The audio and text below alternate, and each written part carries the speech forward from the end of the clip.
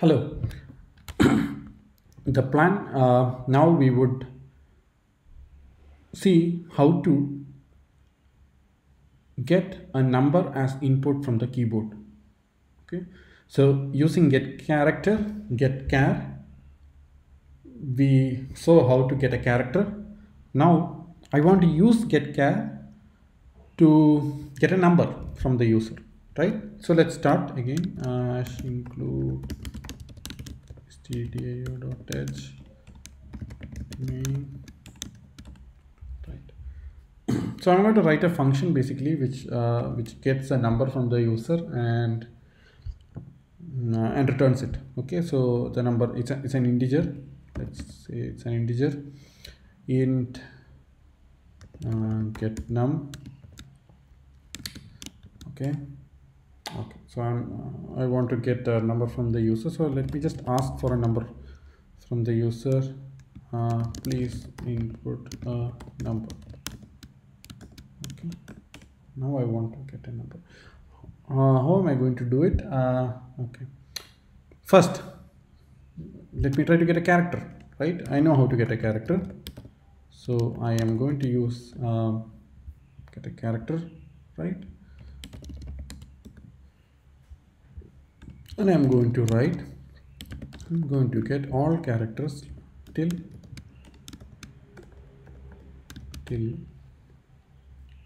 an enter, right? And let me just print and see what is the value. I'm going to do the following. Okay, let me first print this thing. Character C is equal to %C, comma C, and I'm going to call this. So we'll just see what is happening. Okay, and I'm going to return 0 now. Okay, that's just for and let's call it now. Okay, I'm going to compile this and see. Okay,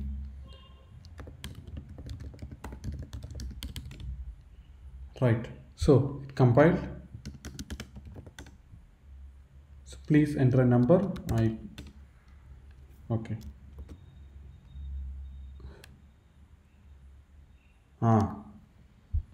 okay, I made one mistake. What is the mistake I made? Okay, so while c is not equal to n, I just printed the string and I never got another character, right? So it's going to be in an infinite loop. That's I don't want that. So gcc get number dot cc slash a dot out, right? Okay, so we have got, right? So let me just run this again to show how it works.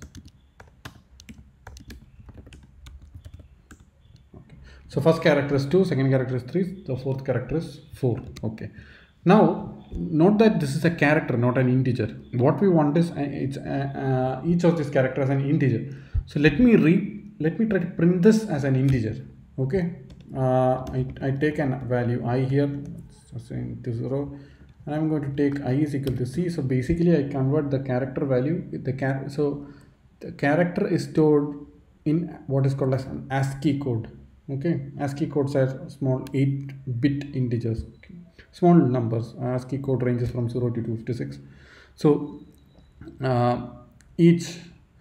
so a character is stored as an integer, and now the integer value associated with the character I'm going to print. I'm going to take it into I, and then I print the associated value. So let me do that here now. /n ASCII code for the character is let me see, T, comma C. Sorry, I can do that now. We can let's compile. Let's compile this. Okay, now I need to write a number. I mean, so we are actually we are free to even enter letters now, and we can see the ASCII codes for numbers as well as letters. So I will just type in 0, for example. I'll find out the ASCII code for 0, 1, 2. Okay, I can also look at the ASCII code for A, small a. What about capital A, Z, capital Z, plus, etc. And let me just enter. Okay, so what is the for 0, what is the ASCII code for 0? 48. For 1, ASCII code is 49. 2, 50. Okay, so it's like 48, 49, 50 up to 90, up till 9. Okay, so 57. And then for A, for the character, the letter A, it is 97. For capital A, it's 65. There's 32 difference. Okay, so 65 plus 32 is just 97. And for Z it is 122. Why is it 122? What do I know with what's the difference between 122 and 97? 25. So 26 letters from 97 to 122, including both 97 and 122. 26 letters in the alphabet. Similarly 65 and 90. Okay, for capital A and capital Z. And then for the character plus, I have the ASCII code 43. It's clear. So each character has an ASCII code. Okay, now it's clear. So if the ASCII code for 0 is 48 and the ASCII code for the 1 is 49, if someone gives me the ASCII code 52, what is the number associated with it? It's clear, right? The number associated with it is 52 minus 48. Okay, so I can get it into a number. So I can, let me just say, I'm going to change I is equal to C minus the ASCII code for 0, right? I'm going to print that again. Now I'm going to print the number.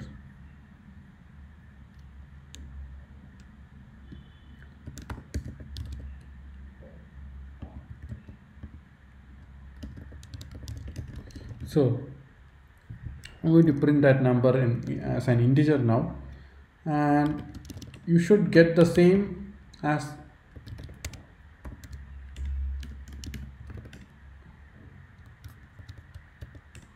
okay.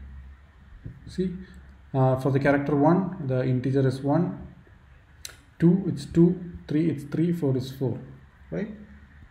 Okay, so now, so you know now how to, if for a single digit character, I know how to convert it into a number. What about, I'm just adding a slash in the end so that things don't appear like this. I don't like that. Okay, now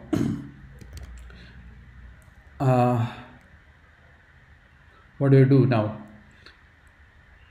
I want to, so if I get a string of numbers, for example here it's 123, 1 2 3 4, I want to take it as a number, as an integer into the variable I want to take I as 1 2 3 4. How do I do that?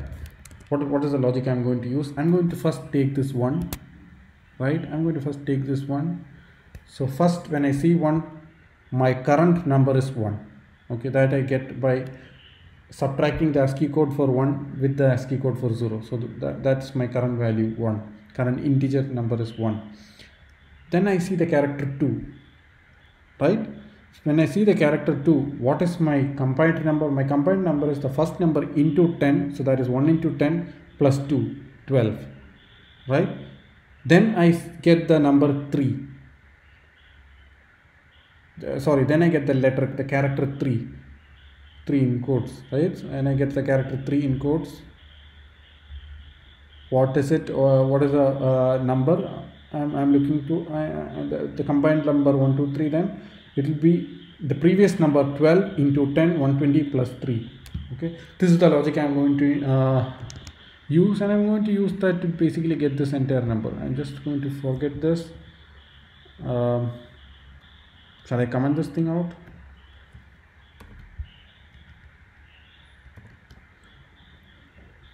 I'm going to comment this thing, and I'm going to have here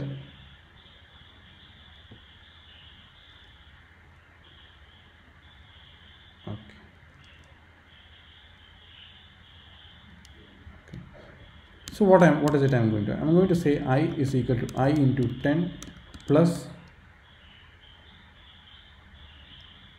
So okay, so let me have, I use two variables now. One is to keep the sum, and then there is this I. So my partial sum, let's call it, is 0 in the beginning, and I'm going to basically keep the sum. So what is my I? My I is equal to C minus 0, right? That will give me the letter.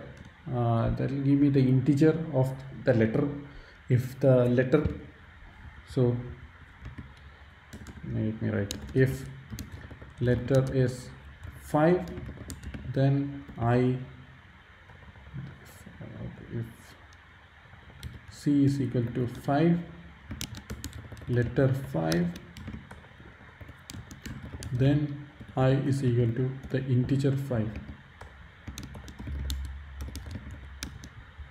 This is a crucial thing you need to understand. I think I will just remove this. It's just ugly. Okay, now we have that. Now what is my partial sum? My partial sum is equal to sum into 10 plus I. Okay, that's all, and I have my program here. I'm going to return sum. Okay, so please input a number. Ideally I should add a when you write, you should add a command here. It's a block statement. Better you add a command here, and you put some tab here, and I'm going to add a command here saying what is it I'm going to add, right? When exiting the block, sum will be the integer notation. So, integer notation.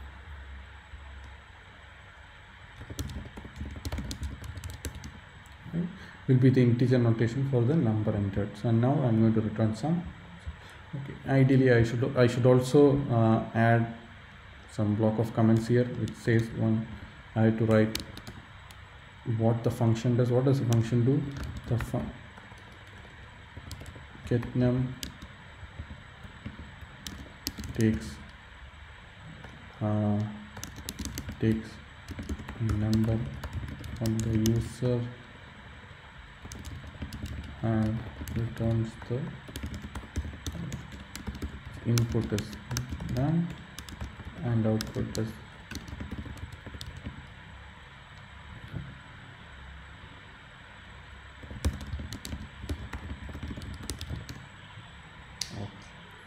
Is that clear? Right. Now this is clear. I can get this number here, sum. So let me just get this number. And I'm going to print this number.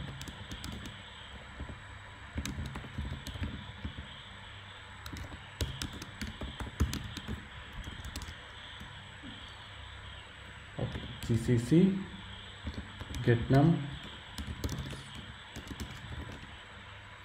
Please enter a number 23458. Number is 23458. Okay, so it's a number. So now I can even use it for some arithmetic operation. Okay. For example, I can write. So the number is that, and its double is equal to %d, and 2 times that number. 2 times that number is equal to %d.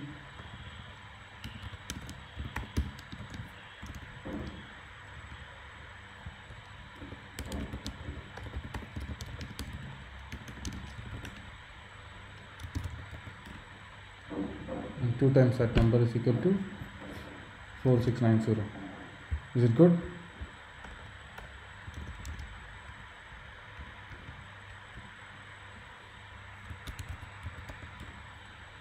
Number is equal to 2345 and 2 times that number is 24690. Is that good? I think that looks good, right? Okay. Now some writing style. See, when you have getNum, which is supposed to take a number, I don't like a printf inside it, because that's not the objective of that function. The objective of the function is just to get a number from the user and output it. Okay, that's how I see it. But if you see it differently, you could have had the printf. I wouldn't want the printf there. my writing style would be that I first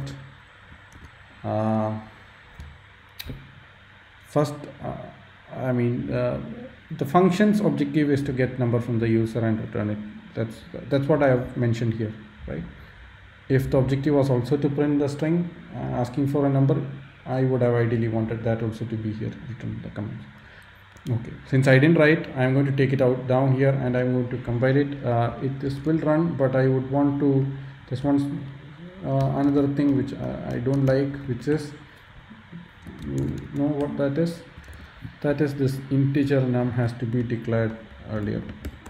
That's again the style I would prefer. And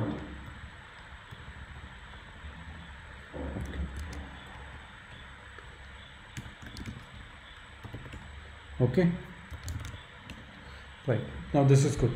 But what happens, the user could have as an user I could have entered some I could have entered some letter. Oh sorry, I just compiled. Let me just run. I could have entered some letter here, right? This is not, this is something, right? This is some like totally random. I mean, actually it's not random, but because we have given a precise algorithm to get this number, right? And that algorithm is basically take the ASCII code for the letter A, subtract it with ASCII code for 0, which is 48, so minus 48, and then you do into 10 and plus this thing, so on and vagara, right? That's the precise algorithm we have done, but this is not good. This is not good, right? This is not good in the sense that it's not a get number. So in that case, I would have wanted, what is it you would wanted?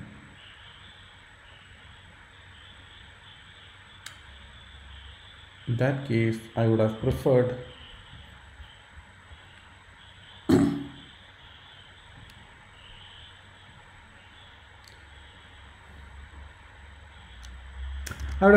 checking this thing and returning, it's up to you, an error from the function, or just call this function again, get another number from the user. I don't know. So let me just try to return an error.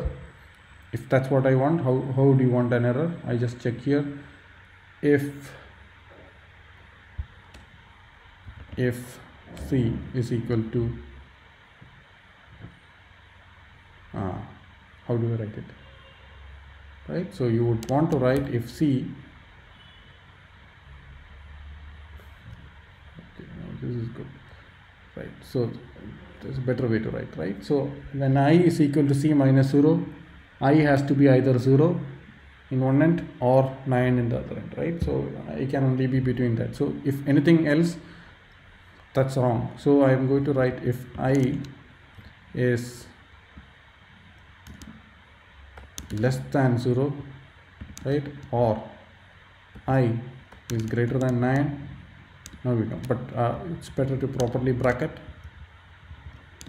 Let's properly bracket this. If this is the case, what should I do? I have to get out of this while loop. Okay, I'm going to first assign, let me just start. I'm going to assign the sum is equal to -1. It's a negative number. Okay, I'm going to return that as a negative number. Okay, so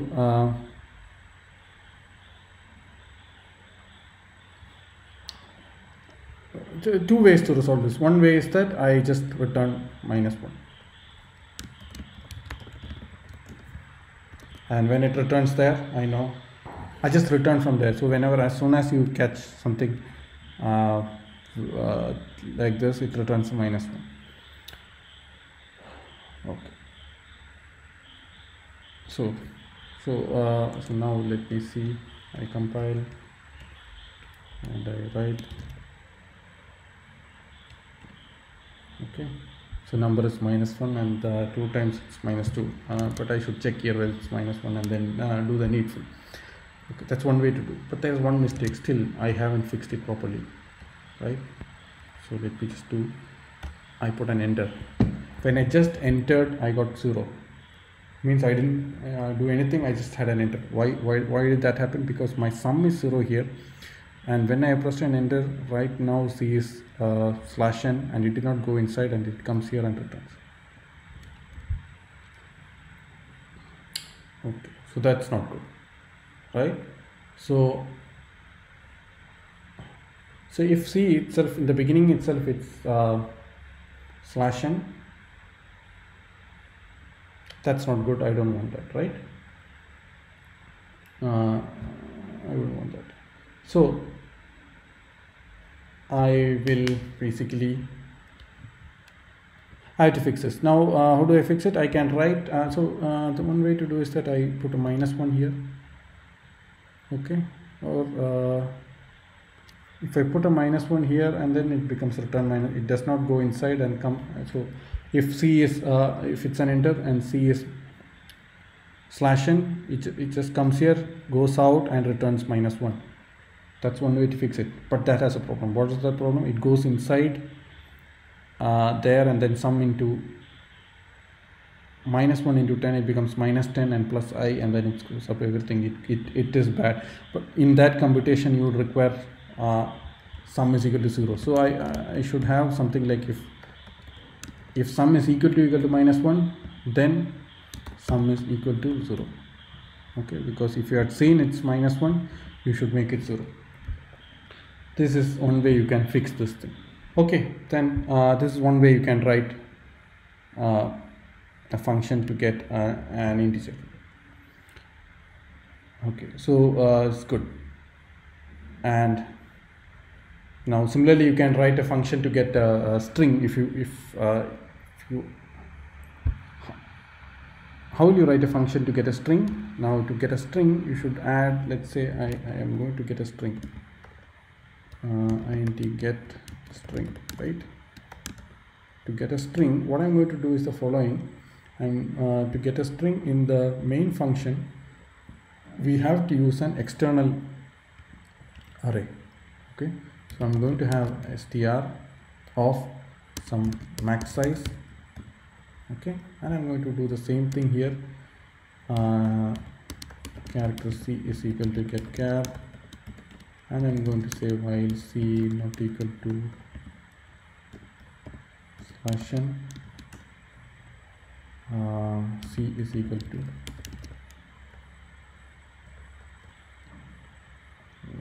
just add str of I is equal to C and C is equal to, and I'm going to add an I, I is equal to +1. Okay, this is one way to do this, and I'm going to return the size of the string there. But you need to add one more thing. You need to add also the fact that the last letter is 0, right? To show that the string has end, you should add that thing. And now you have to define this max size here.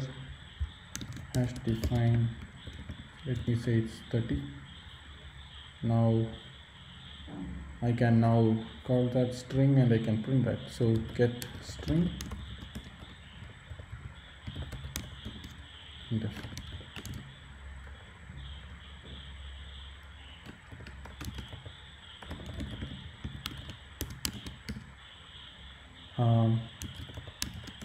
Right. Okay, now let me just do that also. So first you are supposed to enter a number. Okay, now you are supposed to enter a string, and I'm going to enter the string ASDF, and the string is ASDF. Okay, I could have had here, added a statement there saying printf /n input string. Okay,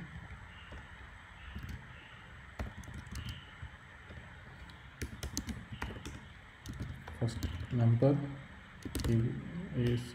ASF. Good. Okay, so this way you can get a string also. So we now know how to get an integer and a string. That's good. Okay, thank you.